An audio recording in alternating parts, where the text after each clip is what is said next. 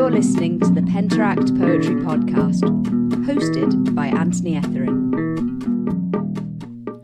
Welcome to episode 17 of the Penteract Poetry Podcast. My guest this time is Ken Hunt, author of The Lost Cosmonauts, The Odyssey, and The Manhattan Project. I met up with Ken a few weeks ago to discuss the relationship between science and poetry. I began by asking what inspired him to become a poet. I can safely say I started writing poetry when I was 12 or 13. I remember there was a weird moment when I just thought, I want to write a poem. And it sounds contrived, but I had this weird impulse to just try it out. And I remember being really excited when I first started to write poetry specifically, because I dabbled in writing prose when I was even younger than that. But it never really went anywhere, and it hasn't really gone anywhere since. I've just recently started getting back into prose, but poetry seemed to click just naturally for whatever reason.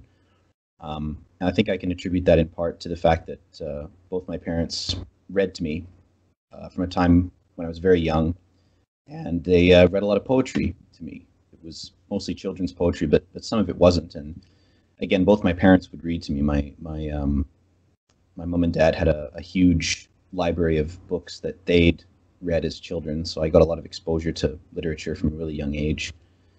And again, when I was 12 or 13, I just started writing, and I had several unsuccessful attempts to woo members of the opposite sex when I was in my teens with poetry, which in the early 2000s is not a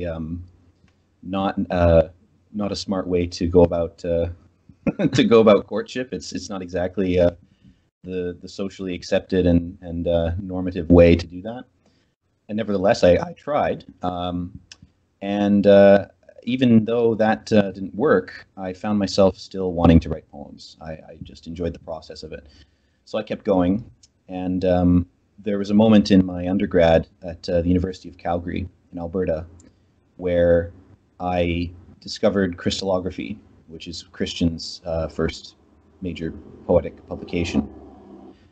I remember I found it in the university's bookstore, and I read a few pages of it, and I immediately bought it. And then I went to the sort of common area of that building and sat on a couch and spent about an hour reading the entire thing, which was a very singular experience for me. And it was, I don't think it's happened again with the book. And it wasn't necessarily a moment that made me want to write poetry, because I was already writing it, but it was I think definitely the moment when I realized, okay, I can do this as part of my actual career. Like, this can be something that I do that works academically. I can find a way to make poetry part of my university career, because at that time when I was doing my undergrad, I was in archaeology. Actually, I started out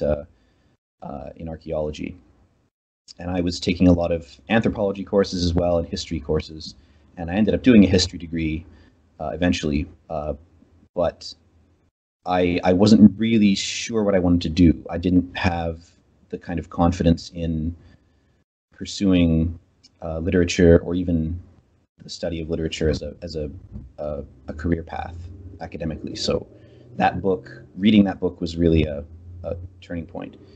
And since then, I've essentially been following whatever paths of inspiration open themselves up, and trying to commit to them as best I can. So, yeah. We get another mention on the podcast for Christian Book, who seems to be mentioned in every episode. I started this podcast to fuel my ego, not his. Well, I have no doubt if I'd known you at the time, I probably would be emulating your work as well. It's a consequence of just where I was at in my life. I think that I ran into his work, and also the fact that he was teaching at U of C at the time. That was really strange to read that book and then to realize after the fact that this guy's actually right here physically at this university. That was again, I sort of scrambled to find a way to take his class after that. So. Yeah. So it changed your attitude towards poetry. I mean, it must have also changed the nature of your poetry. If you say when you started out, it was love poems, albeit unsuccessful ones. I mean, that must have led to generally working with lyrical poetry, which is, I think, what most teenagers do anyways, lyrical or political. So was it crystallography that made you think about more form-based and objective poetry? Absolutely, it was. I think the lyric nature of the earliest poetry that I was writing or attempting to write has managed to survive in some form. But again, form is the key word. I think reading crystallography was part of my introduction to experimentation with form in poetry. And I have to give credit where credit is due as well to other instructors at U of C besides Christian.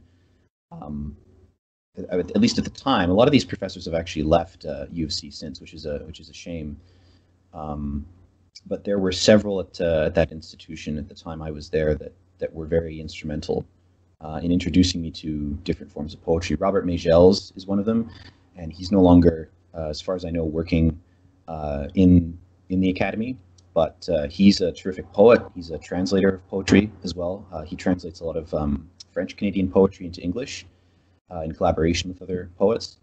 And at the time, he was at U of C, and I was lucky enough to take his second year undergrad poetry class, in which I was introduced to the process of erasure. And I had no prior experience with that process, and it was in his class that I actually came up with the idea for one of my books, The Odyssey. So how long ago was this? Oh, this would have been about 2012, so about 8 years ago, almost 9 years ago, where I came up with that idea and I actually started working on it. And it was the the very rough first few pages of that erasure that I used to apply to take Christian's manuscript course, which was a upper level undergrad course. And all the creative writing classes at U of C, and I, as far as I know, this is still the case today, you have to apply for them using a package of creative work that you actually submit prior to being accepted. You have to be evaluated for your potential for creative writing before you can be admitted to these classes. And again, the work that I did in Robert's class was what got me into Christian's course. So I owe a lot to him as an instructor, and he was really unique as a pedagogically. He was very unique.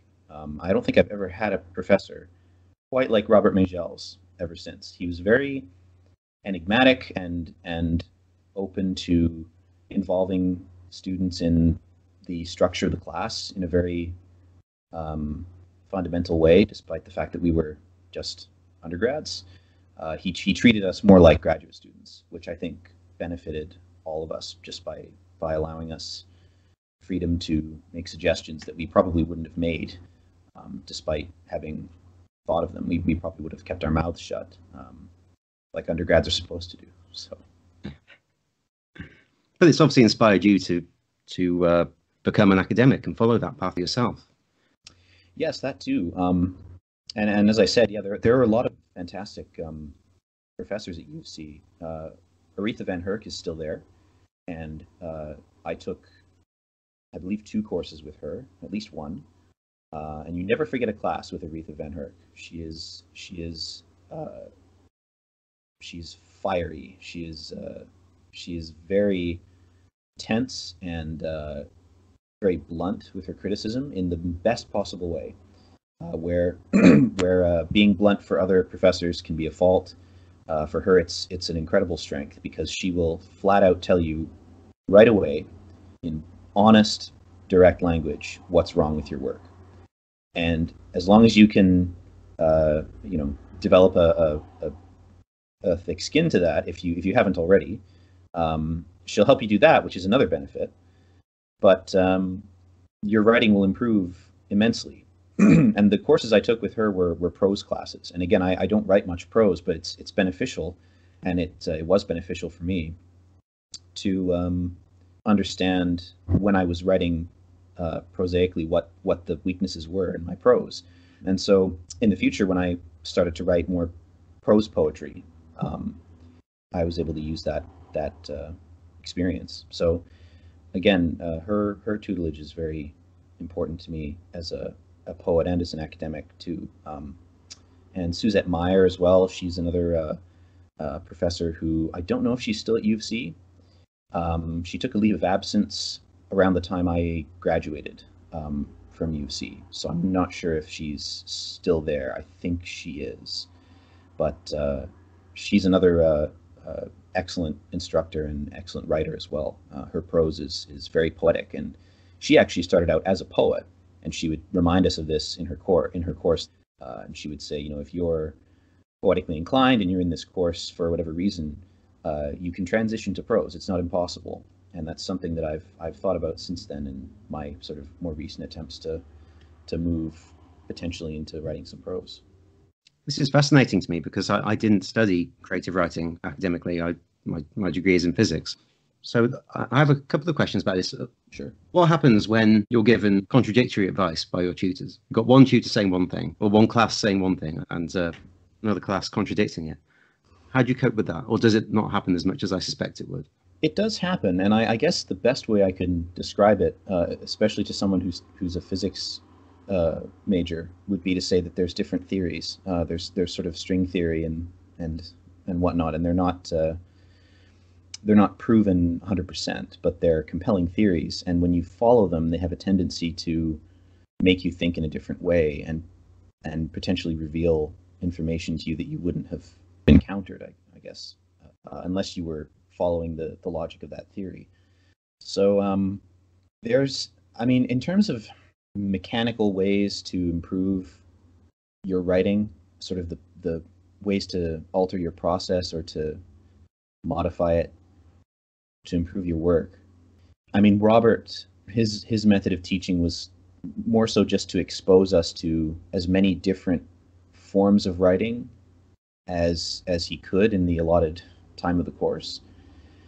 And that's probably a strategy that specifically works better with younger students or with with undergrads.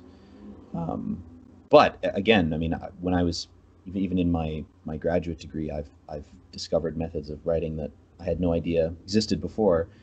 But that's one strategy, I guess, is to simply show your students an array of different processes and then see which ones they gravitate to naturally. So that's sort of one way of teasing out whatever natural inclinations your students might have without knowing it. And I think that's really one of the most valuable methods of improving someone's process, is to just show them an array of things. Maybe they know 5 out of 10 of the different procedures that you've shown them, but there's going to be at least one that they haven't discovered. And it's beneficial to experiment with that, even if it fails, even if it's not something that sticks. In terms of tips for writing prose better, it's a completely different animal. There's a lot more benefit, I think, from workshopping when it comes to prose. I think because it's so much more dependent on narrative, whereas a lot of the time poetry is dependent on form and the as I said, the experimentation process, and a lot of that is solitary, or it. I guess you can get away with being solitary, whereas with prose, I at least personally found it more beneficial to be critiqued. Whereas when I was on my own trying to write prose, I kind of felt lost in the woods. But that's not really my medium, so that's probably a personal perspective issue. But I would say that contradictory advice was your question. I'm trying to gravitate back to that. I don't think I've ever received contradictory advice. I can't think of two pieces of advice or methods or aphorisms or anything that have directly contradicted each other. I think there's alternate methods, and you can usually only do one at a time, so it's hard to encounter a contradiction. At least I don't think I have. If I have, maybe I just forgot it because it wasn't useful to remember it. But I suppose that's my best attempt at answering your question. Well, that's good. It's interesting. And you mentioned, well, you hinted at your knowledge of science there with that analogy you started with. And this, of course, is such a big part of your writing now. Your last 3 books have all had a scientific edge. Well, they are science-inspired poetry books. And it was interesting because I didn't know that you studied archaeology and have a degree in history. But that kind of makes sense to me, that you have an objective view of the world, and that comes into your poetry quite a lot. When did you become interested in science? At a very young age. I come from a family of engineers and scientists. My uncle is a physicist, and my dad is a civil engineer, and he runs a company. In addition to teaching, he has a company that essentially does consulting work, and the company's claim to fame is a computer model of how traffic moves through urban areas. And essentially urban planners will use this model as a tool to predict how traffic will move and change based on different policy decisions and different construction projects or actions. And it's been used all over the world. There are different cities all over the place that have used this computer model. So my dad is kind of involved in the conceptual mathematical side of that project, and then he's over the years partnered up with colleagues and former grad students to develop this model. So that's the sort of paternal figure that I grew up with, and then of course his brother being a physicist, and really my dad's whole side of the family is full of engineers and very sort of, as you said, objectively minded people. A huge emphasis on academic pursuits as well, which I'm grateful for, because it's given me a means of structuring my impulse to write poetry and to write in other forms, which has been tremendously helpful. It benefits to have some kind of container to pour that magma into and have it solidify into a shape of some kind, right? And in terms of history, my mother is a huge lover of history, and she, I think, played a part in instilling in me an appreciation for history in general. She used to write for various blogs in the late 90s that were sort of historically inflected, before blogs were really a mainstream thing. Both my parents, I should note, have master's degrees, or in my dad's case, he has a PhD from Cambridge. And I think it was sort of inevitable that I would end up at university studying something. And I think initially going into archaeology was probably a consequence of my interest in history, and also just my interest in, I mean, I don't know of a childhood friend that I've had that didn't love digging for treasure, imagining that you can unearth some artifact, some Ark of the Covenant in your backyard, right? And so I was always digging holes as a kid, on the playground or at home. So I think going into archaeology was probably some vain attempt to to turn that process into a career. But then you go into archaeology and you realize how tedious the excavation process is, and I think it was, again, it's ironic, but for somebody who writes very structured poetry, even that process was too tedious for me. I couldn't stand it, frankly. It's extremely grueling, the process of unearthing anything, because of course you're trying not to destroy what you're what you're excavating.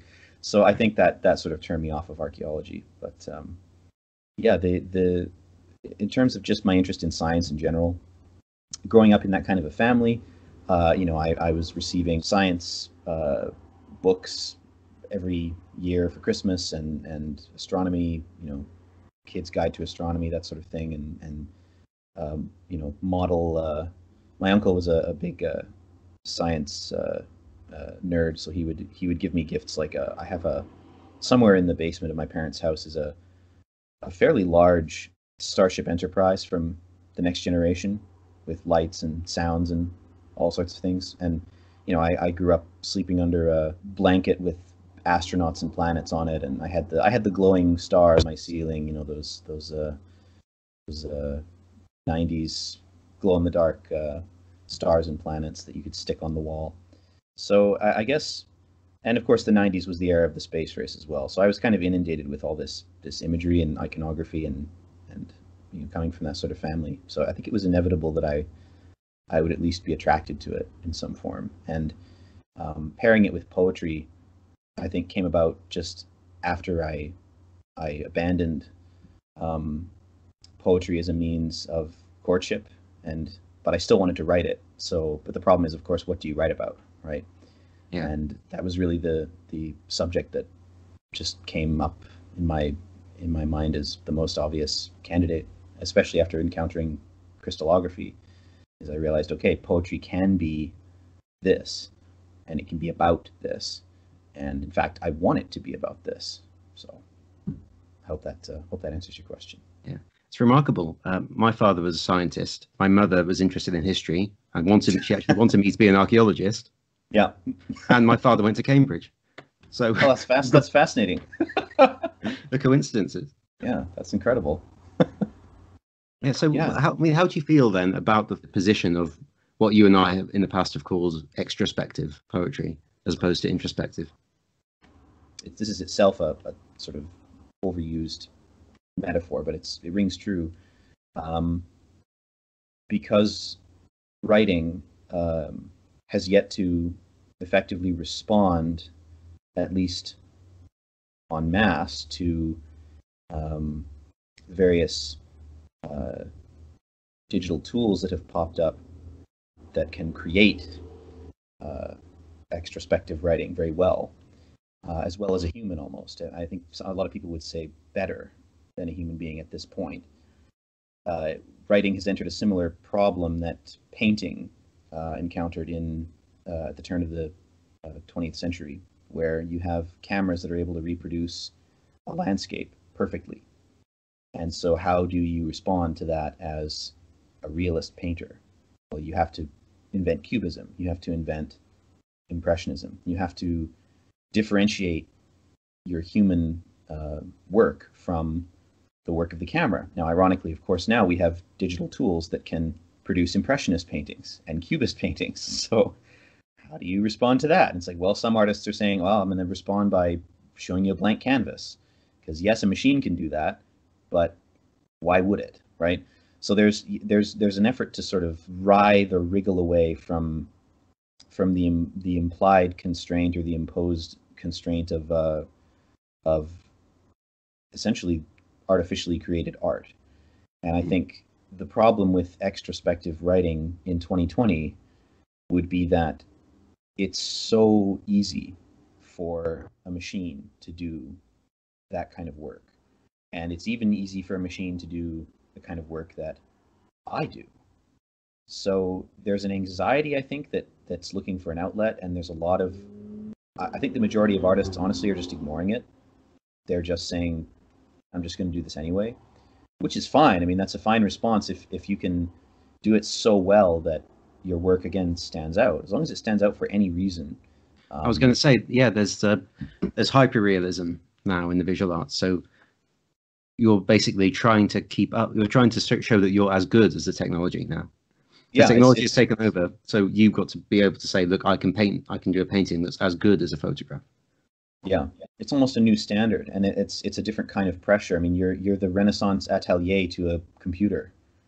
Like you're the paint by numbers student forever. Like it's kind of a hell. Like the computer gives you a paint by numbers, and okay, how well can you stay within the lines? I mean, that's definitely, I think, a feeling a lot of artists have, and a lot of writers. is just we're just trying to keep pace with algorithmic art, which is frightening.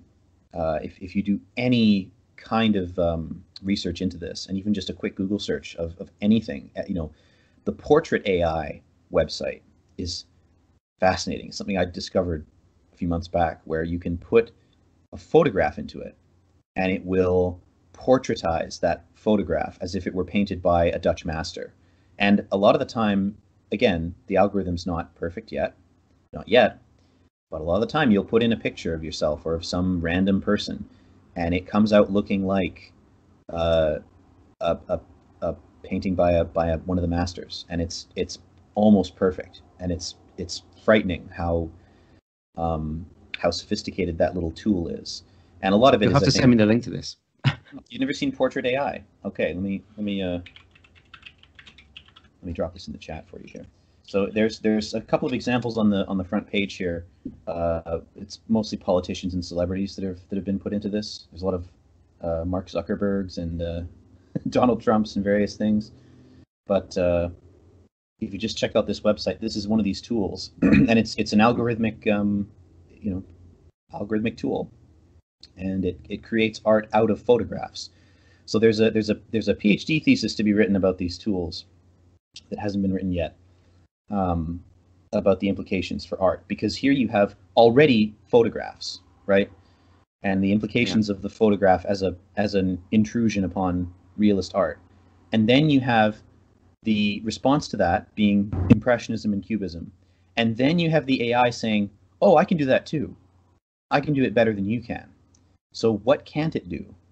And what different forms are about to be sort of subsumed by these algorithmic amoebas, absorbed to the point where, again, as you were saying earlier, we now as artists, as human artists, we're not producing innovation. We are scrambling to keep up.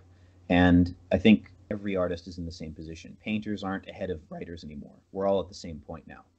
We've all been leveled by just being slammed into the ground by the advent of these tools. And again, whether you're aware of them or not, your work is in a milieu where it will be compared to them. So if you try to ignore it as an artist, and as we were talking about extrospective work, producing extrospective work, again, is not necessarily a bad strategy. The work will not necessarily be inferior, but keep in mind it will be compared to this kind of art that is produced not by a human, but by an algorithm. So it's a strange time to be an artist. It's a very strange time to be producing any kind of art. We'll have to, when we send this podcast out, we'll have to have portraits of me and you side by side. I think so. That's perfect. Yeah. Given the difficulties of trying to create the sort of poetry we do in this age, let's talk a bit about method. Mm-hmm. In particular, how science can be used as inspiration for poetry.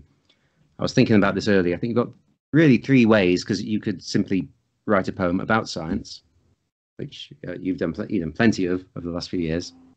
People tell me I'm prolific, and I say to them, no, you look at Ken Hunt. He's got 3 books in 3 years, all substantial works. So that's one way.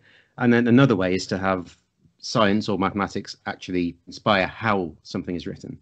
So my alendromes, for example, or the Xenotext, the actual biology is telling Christian how to write the poem.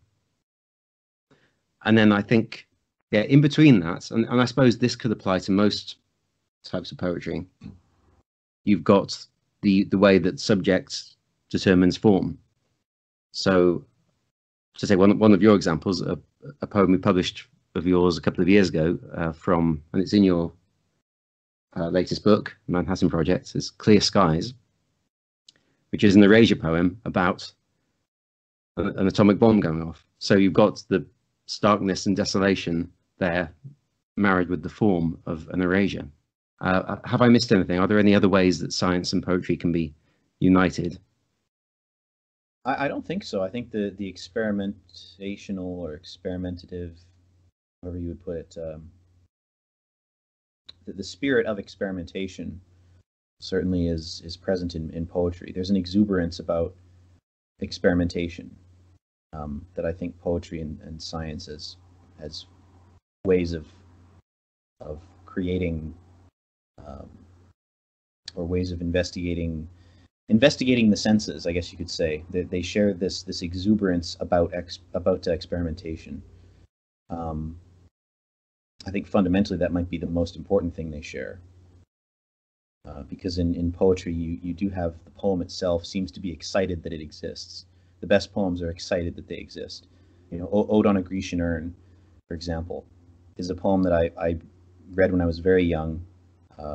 It's a poem my mother read to me, one of her favorite poems, and in consequence, one of mine. And it seems to be as melancholic as it can get. It seems to be excited that it exists. It seems to almost be aware of itself.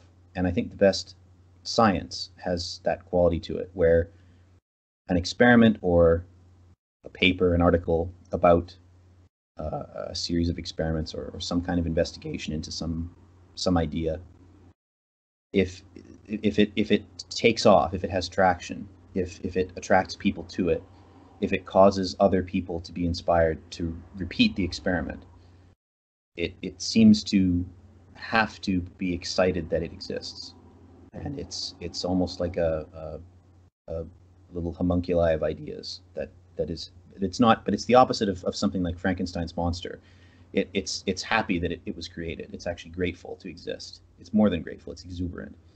So I think fundamentally poetry and science share that quality, at least the most effective poetry and the most effective science. But as you were saying, the three different forms of science-inspired poetry, I think that's absolutely spot on. I think there's science poetry that focuses on a formal imitation of science. There's science poetry that discusses scientific ideas and focuses more on the ideas than on a formal imitation of them. And I think there is science poetry, in my opinion, the best is the poetry that tries to do both to some degree, because then you have the best of both worlds in the best case. But you can also end up with the worst of both if it's a bad poem. So it's a gamble. Well, it is a gamble. Yeah, it's the rarest because it's one that tends to involve some level of funding to get you going.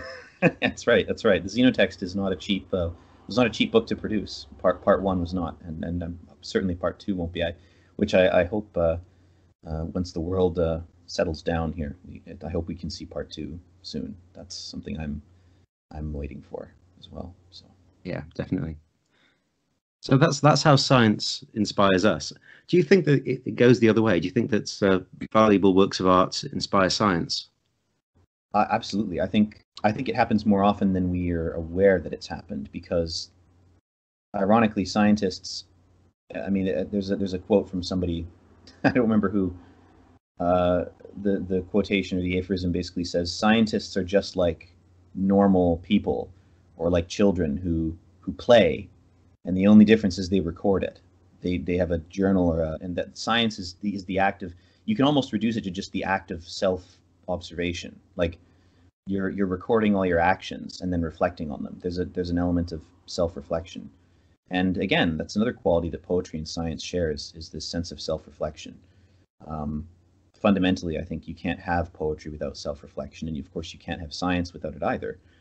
But when it comes to art inspiring science, the irony I'm referring to is that while scientists are famous for meticulously recording their actions in order to weed out biases and to refine whatever experiment they're doing, they often will not record their inspiration for doing the experiment in the first place. Like if they heard a line of poetry or heard a piece of music or something that gave them the idea in the first place, I think a lot of the time that gets lost in the shuffle, in the eagerness to begin the experiment.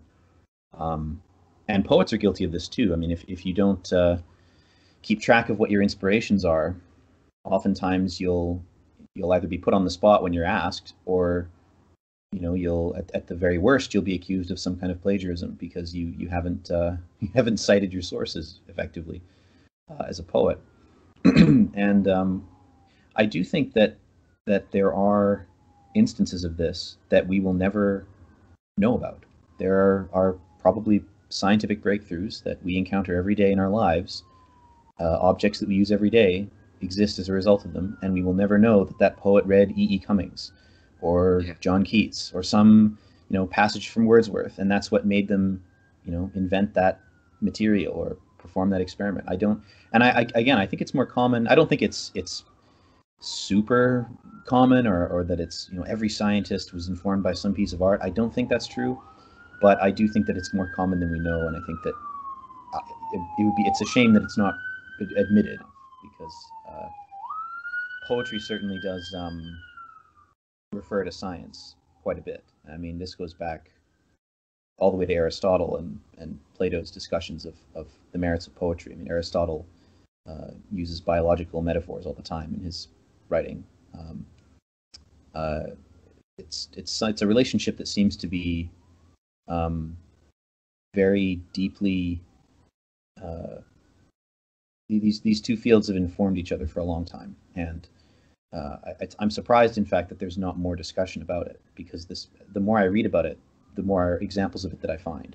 Even just studying for these PhD qualification exams that I recently wrote, I was amazed by how many literary critics and philosophers weren't just using scientific metaphors to describe their theories.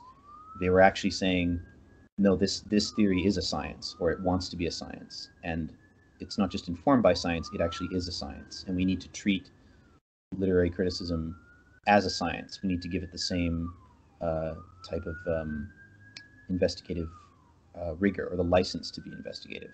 So it's amazing that there's not more writing about this, which is again why I'm hoping to write my thesis about it. I'm hoping to write a book of essays that will discuss different types of science poetry, different eras of it, and how they've married the two concepts, and how they've participated in that discussion, which has been going on for so long.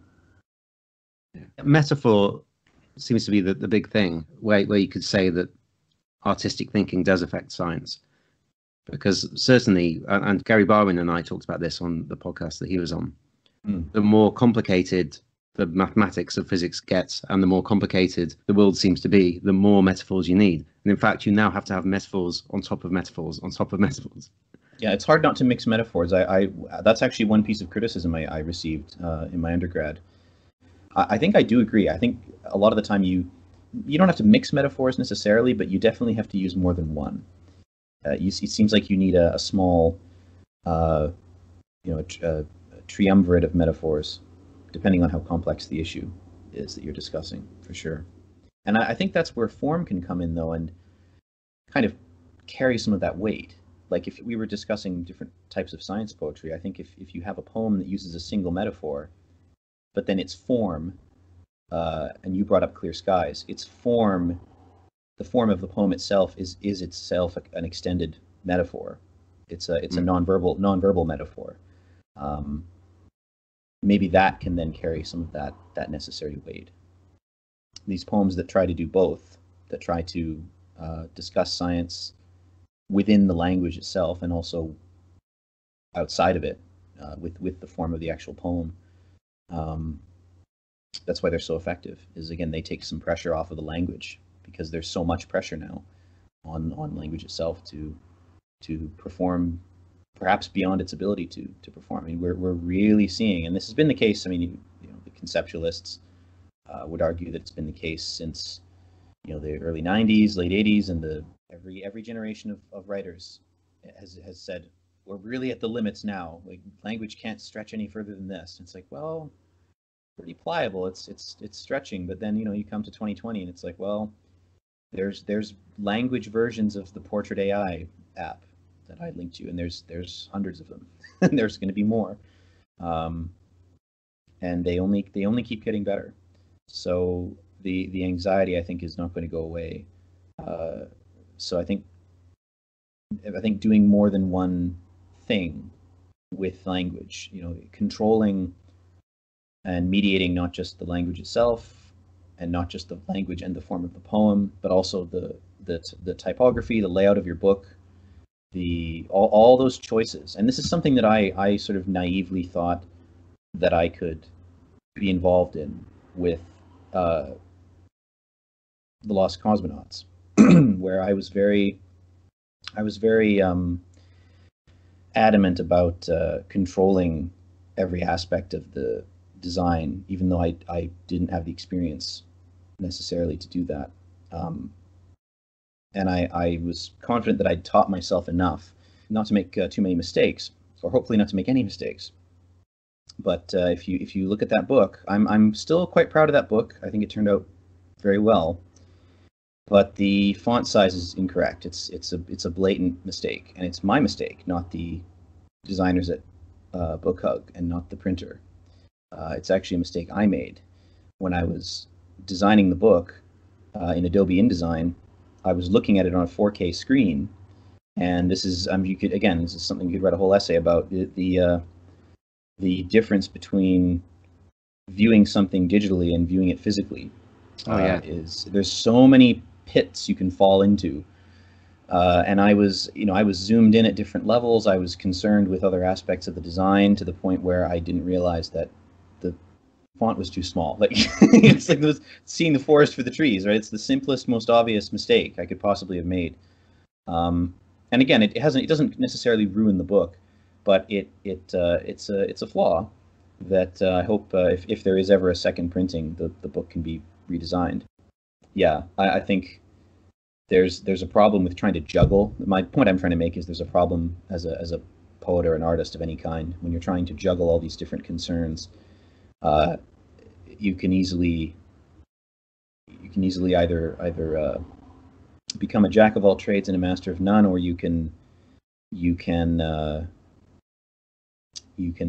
give into hubris and imagine that you're juggling things that you've already dropped, right? So it's tough. I mean, you have to, and again, it's a I was very young when I had my first book published, precocious, and it's the fallout of that is you have to be more vigilant about your own ego, and that's something that, again, it's the Icarus fable comes to mind, right? You can't rely on your wings not to melt. So you have to know your strengths and play to your strengths, and certainly know your limitations. I think, and it's true that when you're younger, you don't. You think, I'm going to have a go at this, and I'm going to be brilliant at this. I've never done it before, but it's going to be amazing. And then as you get older, you realize, no, hang on, I better stay in my box here. I'm good at this stuff. I'm not so good at this other stuff. Exactly. So, yeah, I left the design of Manhattan Project up to U of C, and they did a phenomenal job, a far better job than I would have done. So that was kind of a wake-up call as well to see how fantastic that book turned out. It really is a very good production on all levels. It's not just the formatting; it's the everything. Binding, The quality of the paper, the cover art is fantastic. That book is really, it's kind of incredible. I'm really grateful to everybody at U of C who contributed to that. And Helen Hanosky as well.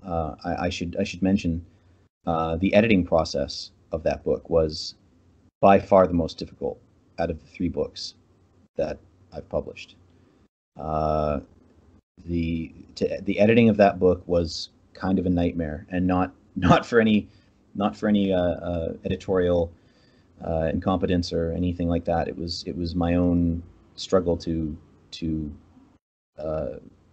refine those poems, because that book was submitted for publication in a much rougher state than the first 2. And it took a lot more effort on Helen's part, and I have her to thank for this. She went through those poems with a fine-tooth comb and suggested edits that I never would have imagined. And really, in terms of all the editorial experiences I've had over the years, it was the hardest, but also the best. And those poems are as good as they are because of Helen Hanosky.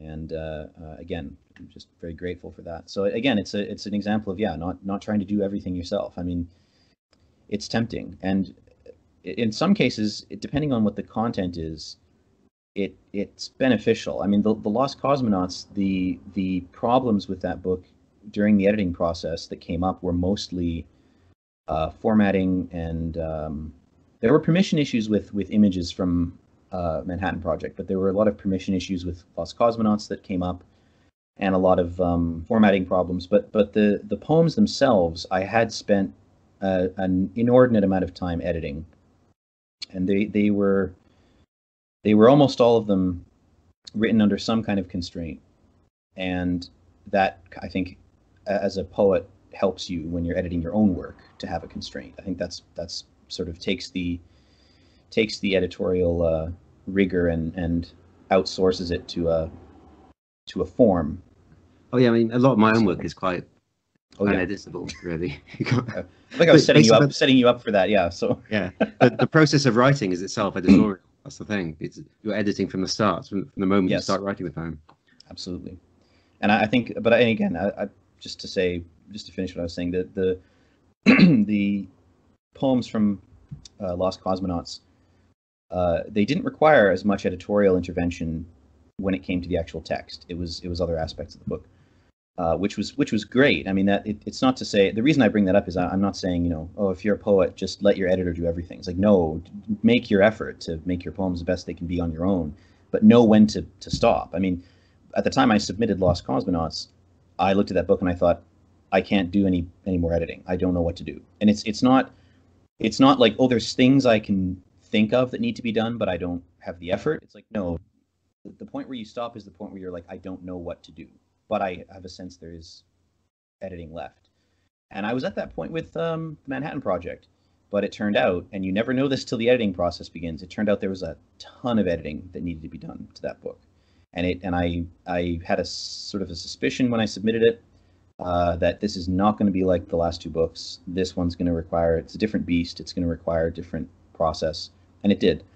And part of the reason is I relaxed a lot of my impulses to apply constraints to that book. There are fewer formal constraints in Manhattan Project relative to Lost Cosmonauts. And I think part of that was a consequence of writing about a subject that was, I think, better suited to prose poetry in a lot of ways than formal constraints. It seemed that way anyway to me. The narratives of these nuclear events and disasters seemed to be more prose poetry seemed to fit them better, and I didn't feel like applying the constraints. Maybe I was just tired from Lost Cosmonauts. I didn't want to do that again, write the same book again. But I think the format or the form of that book, it just necessitated a lot more line edits. But again, it turned out fantastic in the end. And again, I'm grateful to everybody who contributed to that. Yeah, it's an amazing book. All three of the three books you put out over the last 3 years are amazing. You have the Lost Cosmonauts is the first, and now this is the third. In between, then you've got the Odyssey, which is, of course, you've said earlier, you had the idea for it in about 2012. Yeah, that's the earliest book. Yeah, that's the labor of love, and that's this huge Erasure project. Did it drive you mad at any point, having to do all of that? Oh, I think my parents thought I was nuts for a while. I would at the time I started writing it, I was still living at home, and I printed out the entire 246-page document, and I had different colors of highlighters and pens and pencils, every kind of tool imaginable, scrawling all over it. And I think that they thought I was nuts at that point. I wouldn't blame them for thinking it anyway. I'd be watching TV with my dad, on a weekend, but I'd have this stack of papers, and I'd be working on it, just half paying attention to whatever was on the screen. But something did come of it, and I'm glad it did, because I did put a inordinate amount of time into that book, and I think it needed it. I think that source material, that transcript, is so strange. I mean, there are moments in that and in other the Apollo 11 air to ground mission transcript, so the communications between Houston and the astronauts. this document, which is, you can download it online for free. Just Google it. There's a NASA website that still hosts it. It's a PDF. It's a very strange document. It's very technical, of course, but there are moments of weirdness in it that I wanted to sort of tease out. And there's tons of course, conspiracy theorists, theories, I should say, about astronaut communications, and there's a theory that there are. Well, it's not really a theory. I mean, it is an actual occurrence. There's a point in one of the later mission transcripts. I don't know if it's Apollo 14, 15, 16, or 17, where the astronauts, I believe, are on the moon, and at one point there's a switch from normal speech to coded speech, and they start actually using an official form of code speak, and they start saying, like, okay, we've got a there's some bubble gum on the lens, or like they'll say weird things, like, but there's a moment when it's actually admitted. Like, there's an actual moment when Houston says, if you guys are going to describe what you're seeing right now, we have to switch to Charlie Echo Bravo or something, and they go, oh, okay, and then they start speaking in code, but it's recorded. So there's a bunch of weird conspiracy theories about these transcripts. So when I was writing this, I of course wanted to sort of hint at that, while also doing everything else I could to make those pages into poems. And the most brutal pages are the ones where there was almost no speech. There are pages where it's there'll be 30 lines on the page. 20 of them or 25 of them will just be the astronauts reading off numbers, like reading off readings, like they're confirming with Houston that certain numbers or values are correct. And there's almost no actual text. So how do you make a poem out of that, right? It's a nightmare. And those pages, I mean, on average, I did about 10 iterations of each page. So you can multiply the total number of pages by 10. So that's about 2,500 erasures that I did. And 10% of those actually got into the book at the end of the day. Some pages were 2 or 3 versions, but those were few and far between to get to the final version that ended up in the book. Other pages went, I think the highest one was maybe 15 iterations to get to the one that I was satisfied with. So yeah, that book, I don't know if I'll ever do an erasure again after that. It may be the one erasure that I will do was that document. I did do another erasure actually of the but not the same kind, of the U.S. Senate Select Committee's report on torture. And that document has so many blacked out sections that I thought, well, the thing to do, of course, with this is to erase all the text and leave the important bits, which are the censored bits, because obviously they're important. Otherwise, they wouldn't have been censored.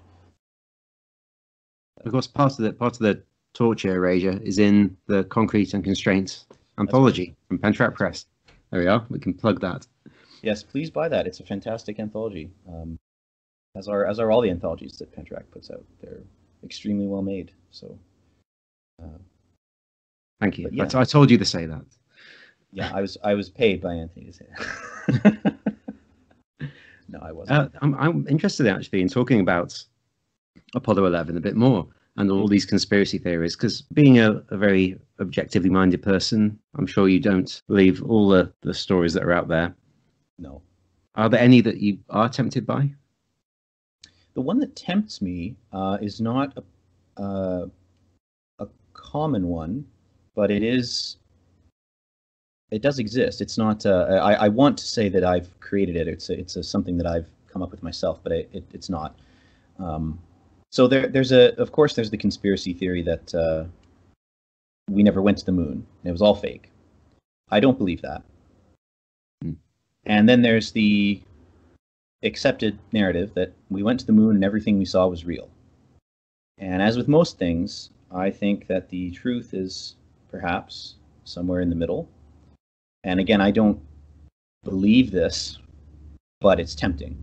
So the theory that I'm tempted by is that, well, yes, we did go to the moon, And again, this is verifiable in a multitude of ways. I mean, you can shine a laser at the mirror we left on the moon. You can see the tracks from the rovers. You can see these things with a consumer grade telescope. It's not difficult to verify the moon landings happen. That's fact.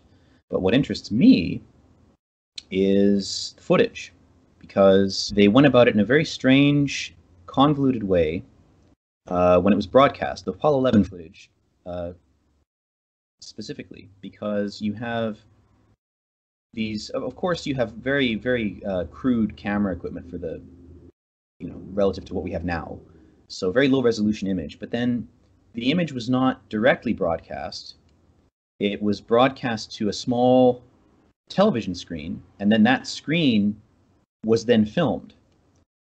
And I think there's a logistical reason for that. I think it has something to do with the way that the signal was transmitted, that they couldn't just directly broadcast it to television screens. They had to actually broadcast it to their station, wherever it was at NASA, and then they had to film that. There was a logistical reason for it. I don't remember. I remember reading about this years ago, but that always struck me as strange that they didn't directly broadcast it. So that's, I think, part of the reason that a lot of people are suspicious. Is it's like, well, why did they film it from a TV screen? Like, why is there a second generation copy that's so low resolution? You can barely see what's happening. So I think that fuels a lot of people's suspicions.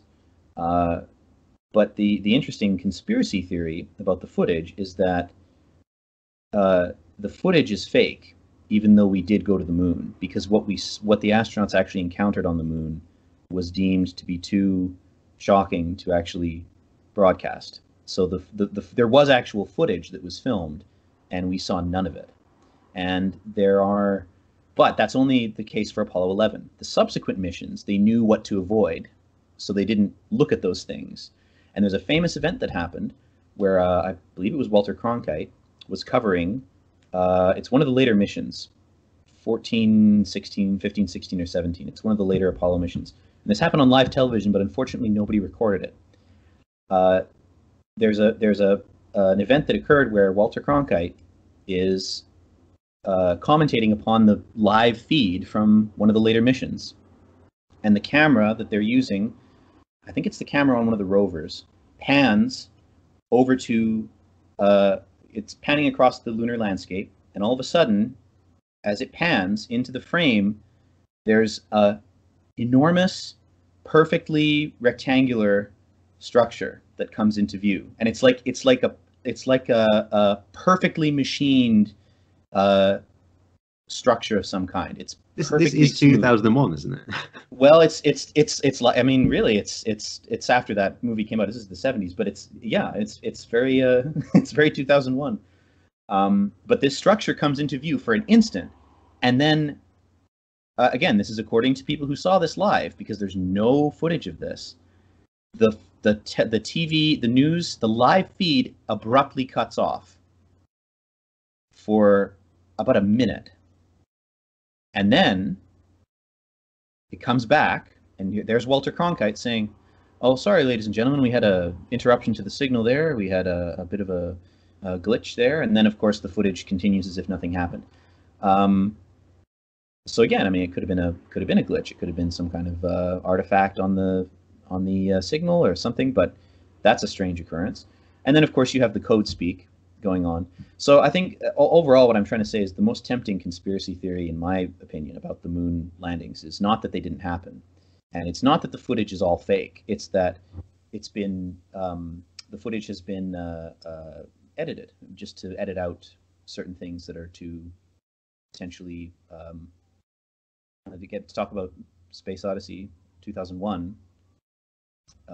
There's a line that Haywood Floyd has where he says there's a grave potential for cultural shock if the right conditioning has not been applied yet. So that interests me. That's a tempting theory to look into, and I definitely mention it in the Odyssey several times. And I'm working on a book right now about the UFO phenomenon and all the subculture surrounding that. What's the one? Is the Black Knight, is it? The Black Knight is one object. Yes, that's a very strange one. They say it's a thermal blanket from one of the spacewalks or one of the shuttle missions that escaped from a airlock or something, and it's just a thermal blanket that's crumpled up in a compelling shape that's orbiting the Earth. But it looks very strange. And there's that famous photo of it where it looks like some kind of ship, derelict ship or probe or something. And then there's I'm going to mispronounce this, but there's Uma. What is that object? That baguette shaped asteroid, Uma or something. It's Hawaiian, something like that. But I will also get it. It's all O's, U's, and M's and A's, and there was speculation that was some kind of interstellar probe. But then, of course, if you look at the geology of how an object like that would form in an asteroid belt, it makes sense that it would have that shape. There's several theories about how that kind of elongated shape could. So, yeah, there's lots of weird objects. Just it's such a science fiction and the realities of science overlap in so many cases, and it's such a rich area of opportunity for writing. Like it's irresistible in some ways, which is again why the project I'm working on right now is going to touch on as many of those things as I can manage. It's a dangerous thing to work on in a way, because conspiracy theories, no matter how smart you are, the more you read about them, the more compelling they seem. Of course. That's because of the fantasy side of it. We're all fantasists to some degree, and we want to get caught up in these things. Oh, it's very tempting. It's very much like you're I'm trying to think of a good metaphor for it, but really it's just temptation. It's the propensity we all have to desire, not just to look for patterns, but to actually desire them, to desire that they exist, and to create them, to create patterns to look for. We're burying the artifacts that we then dig up. I mean, you have to be very careful. But I think if you're a creative person, if you're any kind of artist, you have the potential to have a resistance to it, because you're so used to your own tendency to fantasize that you develop a kind of immunity to it, or at least you can catch yourself. I want to say, if you start to fall too deeply into any of those holes, you can crawl out of them, hopefully. But yeah, there's some very bizarre conspiracy theories. Christian actually linked me a document that I've just started going through about something called Project Serpico. And if you want to go down a science fiction rabbit hole, whoever produced this document or whoever made it, it is some compelling science fiction. It's some pataphysics. It's an alien exchange program that took place in the 70s, supposedly, where you have Apollo astronauts who switched places with beings from Alpha Centauri, and some of them, it was in the 70s and 80s, some of them chose to stay because of the threat of nuclear war. And of course, that means that there are also some extraterrestrials roaming around Earth, right? Like it's a whole narrative about it. There's different presidents that were involved, and it's a great piece of science fiction. it's very, whatever source created it, it's a compelling piece of science fiction. But things get ridiculous very quickly when you start to go down these types of avenues, and it actually becomes, for me anyway, it becomes easy not to believe any of this because things get ridiculous so quickly. You're like right away, You also like science fiction a lot. I know this. Oh, absolutely, yeah. So you can probably see that the conspiracy theories have more in common with science fiction than with science fact.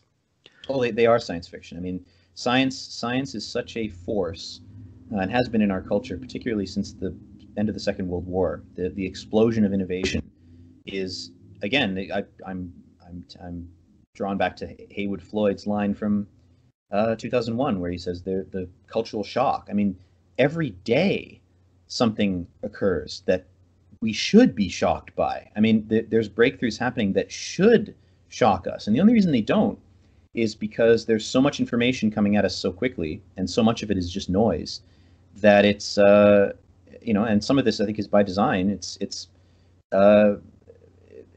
anything that should shock us is often just obscured, and we don't see it because it's buried. It's buried in noise. But I think the reason that there's so many myths and conspiracy theories surrounding science is because it's popped up out of nowhere in the last 50 years, in terms of its speed and force, in terms of its cultural impact. It's exponential. I mean, like prior to 1900 to 1950 was shocking enough. You have the invention of flight, you have the automobile, you have I mean, I could go on and on. That was a shocking enough half century. I mean, I had a great grandmother who was born in 1903, and she lived to be 101 years old. So I knew her when I was a kid, and she could remember a time. She grew up in Edmonton and lived there her whole life, and she used to describe when she was a little girl, the downtown of Edmonton was like one street, and there was no pavement. It was literally just mud, and there was no cars yet, right? It was just horses and carriages. And this person lived to be 101, so she lived into the 21st century. So to see everything she saw, I mean, I can't even imagine. You can't imagine. It'd be like going to another planet. It's just. And a long time insane. ago, 100 years plus ago, the science that was out there was actually quite easy for most people to get some sort of grasp on.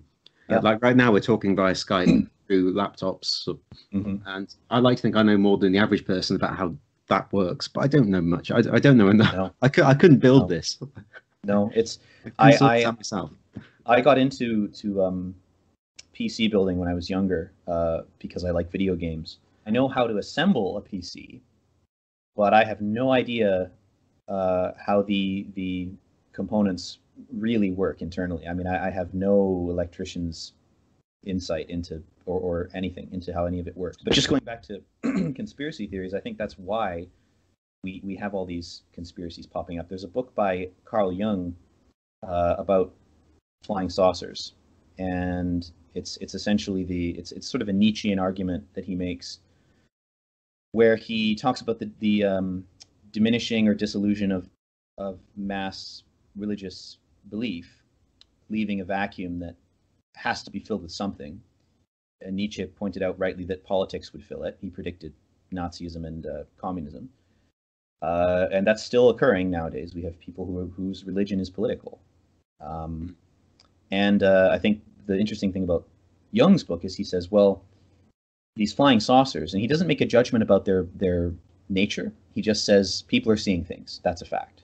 And it's like, okay, we can stop there when it comes to speculation. And he says, why are they seeing things? And what significance do these sightings have? And he says, well, they're religious. They're religious experiences. Whatever the physical cause is irrelevant. What's relevant is how they're interpreted. And they're interpreted in a religious way. And there's another book that makes a similar argument about cases of people claiming to have been abducted. And whether it's sleep paralysis or psychosis or whatever, it almost doesn't matter. What matters is how these encounters are interpreted. And there's a similar trend of people attributing spiritual significance to these events. So I think when people talk about conspiracies, and even the temptation to believe in them, I think comes from that impulse to have a spiritual experience, or to have some kind of narrative or supernatural structure to reality. There has to be some dimension of that. We seem to crave it no matter what. So yeah. So this is all inspiration for your next project? Because you've just done these 3 big books in 3 years, and now you're already working on something. Well, I think you have been working on this for a while now.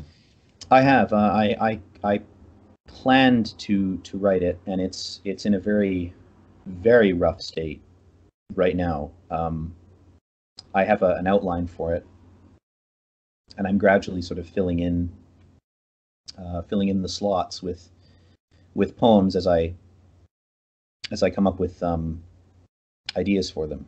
And oftentimes I'll know what the poem's structure is going to be, but I need to wait for well, not wait. I need to gather materials and compress them until a poem pops out. But how would you describe this project? 'Cause it's not just UFO conspiracy theories. No, it's well, the title of the book, the working title anyway, is Project Blue Book, and it's a book that essentially the Lost Cosmonauts and the Manhattan Project, they have a historical narrative that's chronological, and this book has a similar kind of structure to it. It follows the accounts of UFO sightings that go back to ancient times, and it sort of moves into the modern era, and then like Lost Cosmonauts does, it then starts to, after it passes the present, starts to speculate about the future. And it's going to involve various formal experiments that I'm working on, but essentially it is actually it focuses on experiences of alien encounters, but it's not a book that's it's not a it's not a confirmation of any of these events is true. It's not supposed to be something that makes a particular claim or statement about the validity or the nature or the cause of any of these events. It's more so just focuses on how they're interpreted, focuses on the fallout of their occurrence and how they've been processed and spat out by Western culture rather than their actual objective nature or cause. It's the effect, focuses on the effect, not the cause of all these sort of alien encounters and conspiracy theories and whatnot, and real events, documented military encounters with just strange phenomena, and it's a very X-Files book. It's probably the most risky and least credible thing I will ever write is this book. So it has to be. That might mean it's the best then. It has to be the best because it will be a schlock nightmare, an embarrassment if it's not very good. The opening poem of this book is going to be The Great Silence. That's the opener. That's the first poem in the book, and it might be the best thing I've written. I don't know if I'll be able to top that poem. There's a poem in Lost Cosmonauts that's very good. Fragment. I think that and The Great Silence are the 2 best things I've written, and it's distressing to admit that. It doesn't stroke my ego. It's not fun to admit that, because in admitting that, I'm saying now I have to try to outdo those 2 poems, which is a distressing challenge, because they did not come about from a great deal of planning like a lot of other poems do. They didn't come out of a preconceived structure. They came out of nowhere, which is even more distressing, because if the 2 best poems came out of the ether, and the claims that artists make that they're conduits for some kind of they're receivers for some kind of signal of inspiration. It's not something that I like to. It's not an idea that I like to promote. But I think there are moments of that. I think people get obsessed with that idea of like, I'm channeling the times, cosmic energy. Like, like there are I'm sorry, times for whatever reason, for unknown reasons, things just click, and that yes, could just be chance. yeah. I think there are moments of it, and that's why they're so tempting to focus on, because they stand out. But yeah, I don't think that's, again, it's the old meme, I guess you could say, of artists waiting for inspiration rather than going after it. You have to go after it, or you'll never get anything done. You have to be pragmatic, or you can't avoid it. It's unavoidable if you want to actually, if you want to write a single poem, you have to do it. I mean, you can't avoid it. But yeah, those two poems. I mean, going back to the next book, that's what I'm working on now. It's a slow process because I have a lot to sort through. I have a lot of research for this. I have a lot more documents to go through than I did for Manhattan Project. There's a lot of material that's recently been declassified and posted online. There's of course, the recent news about the Nimitz encounters, and the Tic Tac UFO has caused a stir in various communities, and even, the disclosure of this information is fairly significant. I mean, the U.S. government, for whatever reason, has officially admitted that UFOs exist. They're not, and that there's never been an official statement on them of this magnitude in the past. They've admitted that they exist and that they don't know what they are. And again, the truth of those admissions notwithstanding, the act of admitting is interesting, and also the admission that materials from craft have been recovered and studied that don't appear to be from Earth. I mean, these admissions happened publicly in mainstream media, but how many people know that they've occurred? Almost nobody. Or if they do, they shrug their shoulders, and maybe that's the conditioning working. Then maybe then if we're not shocked by that, hell, like, open up the hangars and start selling tickets, start getting people into tour, start getting people touring. Clearly we're not shocked by this. Clearly the conditioning's worked by now, I think. What a headache for you this is, that you're writing this book and you think you could have days where you think, I finished this book, and then there's something else in the news, and you've got I've got to write about that now. It diminishes. Well, it is a challenge for sure, and it's added poems. I've had to wedge them into the outline, right? But also it diminishes the mystery. That's the worst impact it has. Is it diminishes the speculation about the nature of these phenomena and these events, which is what fuels the poems. It's what gives them energy and makes them interesting. So it's distressing, because if they do open up the hangars, fling the doors open and show the specimens, and Bob Lazar, they hire him to, like, I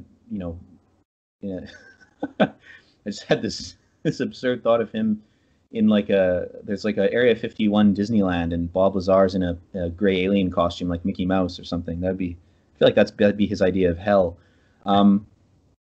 But if they do, figuratively speaking, fling open the doors and just, say, well, here's what you wanted to see. We have no idea what any of this is. We've been studying it for 60, 70 years, and we're no closer to knowing anything about it than we did when we found it. That would be a disaster for this book. I don't think I would publish the book. I think I'd stop working on it. I think I'd say, well, I got great silence, and that's the only piece of that book that's ever gonna float around in public. But yeah, that would be a nightmare for me if that happened. It would mean all the work I've done so far I'd have to throw it out, or I'd have to radically alter the structure of the book and treat the material in a completely different way. Maybe that would be a good thing, because again, the struggle with putting out these books is to make them distinct. If they're too similar to one another, it's not good. But at the same time, really, they're all part of one project. They're all volumes of a kind of project that's I've had planned out for several years. So there is a certain consistency to them, and I think it works in their favor when it's done right. But again, I don't want to publish the same book 3 times. That would be better to not publish anything than to publish the same thing over and over again. But again, I do consider them to be volumes. I think if you were to take Lost Cosmonauts and maybe not the Odyssey, maybe the Odyssey's on its own, but if you were to take that and Manhattan Project and this book I'm working on now and publish them as one big book with different sections, of course, I think that would work. That's the idea anyway, is that it would, they're all kind of volumes in the same project. And then I have some ideas for what to write after my current project, but I'm not as invested in those ideas. I have an idea, I have two ideas for books that could follow this one, but I'm less and less inclined to pursue them as time goes by, because I have other projects I'm interested in working on as well, and there's only so much time. There's only so much time in the day, and I doing this PhD, I've put a lot of things on hold. This global apocalypse has not helped, but I've had to put my small press on hold, which I hate doing, but I haven't had the mental energy or the time to devote to properly producing things for months. Poets complain when they don't have enough ideas, but it's also sometimes true that you've got too many things. Got too many things going on, too many creative projects. And I hate to complain about that. I'm probably making people angry just by saying this, but it is a pain when you have more ideas than you have time or resources, because it's like having a warehouse full of ripe fruit and it's just rotting before your eyes. I mean, it's a kind of hell to just sit there and watch it, like to sit there and watch it rot and have to be like, well, I can save, I can save 2 crates of this fruit out of 1,000, and the rest are going to rot. Or I can try to save them, but eventually they're gonna rot. I can write things down, I can save notes and ideas, but if they never get made, they might as well just cease to exist. So it's a different kind of unique hell, and all writers have their own, all artists really have their own kind of artistic hell, something that they constantly, it's a constant annoyance. It's always something. There's always some kind of a challenge. But if we didn't have that, let's not end on a downer. Which no. Cheer people up during the pandemic. No. I'm just saying it. I was about to bring things back up. I was saying if you don't have something like that, you won't produce good art. Art from adversity. But anyway, just this last few months, trying to do this PhD in the midst of all that's been going on has been rough, and I've kind of we were talking about this earlier, I think before we started the interview, but I've kind of just retreated, I think, in reaction to everything that's gone on, which has been its own kind of frustration, because it's important to have something to do. If you're not doing something, depression or anxiety will come in to fill that void and to occupy your time if nothing else is occupying it. So my year has been either working completely obsessively or doing nothing. Yeah, that's a good way of summing it up. I think that's. But anyway, now that I've passed these institutional obligations I have for my PhD, and really the rest of this degree is going to be just thesis work. I'm really looking forward to that. I don't like taking tests. That's part of the reason I'm in the field I'm in. And now that the examinations are done, I'm really looking forward to writing this thesis. And it's something that I've wanted to write now for years, and I finally have the chance to do it. So that's exciting. And I think as this year comes to a close, a lot of people will be eager to move forward and basically pretend that the last 8 or 9 months never happened. So hopefully we can all do that. Well, it's been really good talking to you, and I haven't seen you in a while because you've been so busy and because of everything that's been going on.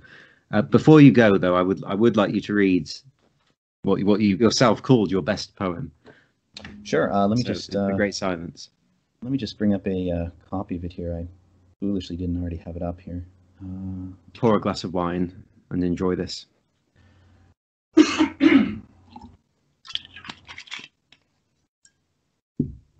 Okay. The Great Silence. For all the species we will never meet. The last living Kauai'o'o bird, ignorant of extinction, sang until death for a mate. The dirge of the plain-feathered honey-eater shone in vivid isolation, burning in the blank face of space. The creature reached with what frenzy of notes its throat allowed, pausing only to listen for a far-off reply. The staccato echoes of the bird persist in sound files lodged in the hard drives of archival servers. The notes of this final song, black dashes on a grainy graph of background noise, find eyes powerless to revise time. But still they reach, with the feverish immediacy of hope, for some absent companion, for an answer from the dead. Across the gulfs of time, who knows what singers sing, like lucid dreamers banished from the realms of one another's sleep, like ghosts whose limbos of unliving cannot intersect, like genies imprisoned in unfound lamps scattered across the treasures of lost tombs, like microbes frozen in separate asteroids whose disparate orbits write for each of them a unique doom, like entangled particles estranged by the body of the universe, like astronauts caught in the fly traps of event horizons staring into dewdrops of black quartz, like stranded mammals gazing into the sinews of distant nebulae drunk on the wonder of fleeting humility. How can we survive if we remain addicted to exploring the limits of our suffering? With every song we fail to hear, we lose a better version of ourselves that series of unfamiliar notes might coax from us. The fire that prevents starvation depends on the friction that births it. Indifferent masons chisel our constituent matter. The inanimate manna of the stars dwindles as entropy racks energy. Each singularity invites us to unlock it, like rusted gates beckon a lonely manor dweller to inspect her keys. Eventually, each species must curate its end. It's a fantastic poem. Thank And you. it's been so good catching up. I will invite you back on the podcast when things are normal again. Or I'd be happy to come back anytime, and we should Anytime. chat. We should chat again as well, just casually. I'd really like that.